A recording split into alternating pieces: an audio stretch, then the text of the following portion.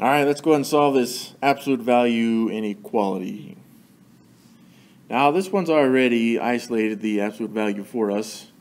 For example, if it was maybe a 2 in front of that, 2 times that absolute value, we would divide both sides by 2, but that is not the case. They've made this one kind of simple for us. Now, since this absolute value is less than 15, if I were to compare this, it would also be greater than a negative 15. Now, that's just kind of the rule.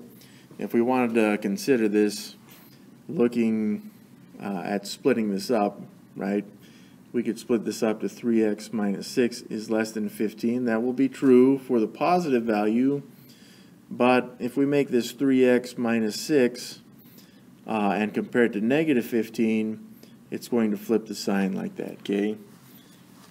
And that's because it's sandwiched in between there. It's in that range. It can't be greater than 15, and since it's an absolute value, it can go into the negatives, but it can't go farther than negative 15 because then it would make that absolute value bigger than 15, which would make that a false statement. So let's go ahead and add 6 to both sides of both equations. And these are the two equations that are two inequalities that we have instead. And since we have a coefficient of x, which we don't want, we're going to need to divide both sides by 3 on both equations.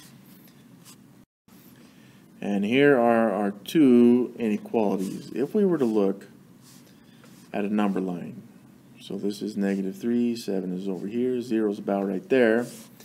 Well, since x is greater than negative 3, it's not included and it goes to the right, but it will have to stop at 7.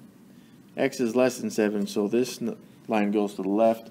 It's just the intersection of these two, right? It's limited between those two values. So the final thing we would really want to do on this problem is to write the answer in interval notation. We can see it's sandwiched between negative 3 and 7. That's it. This is the interval